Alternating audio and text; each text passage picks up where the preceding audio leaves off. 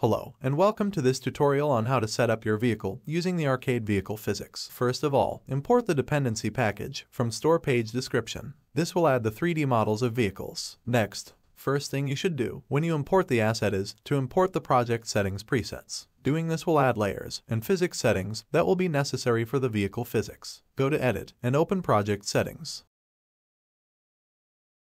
Then open Tags and Layers and import the preset. Then open Physics Settings and import the preset.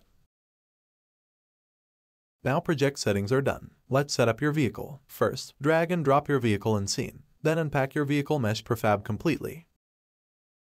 Then go to Tools and open Arcade Vehicle Physics. Next, you'll need to give references to the different parts of your vehicle. For the vehicle preset, select any of the vehicle prefab from Arcade Vehicle Physics' prefab folder.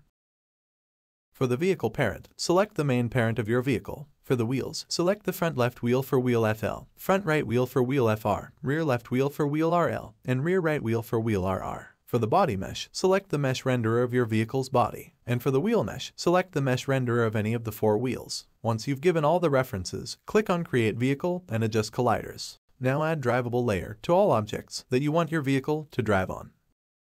Now hit play and play around with the values in the arcade vehicle controller script present on the topmost parent of your newly created vehicle. This script controls various parameters such as movement mode, ground check method, drivable surface layer, max speed, acceleration, turn amount, friction curve, and more. You can also adjust body tilt and engine sound settings. That's it. You now have a working arcade vehicle physics setup in Unity using this asset.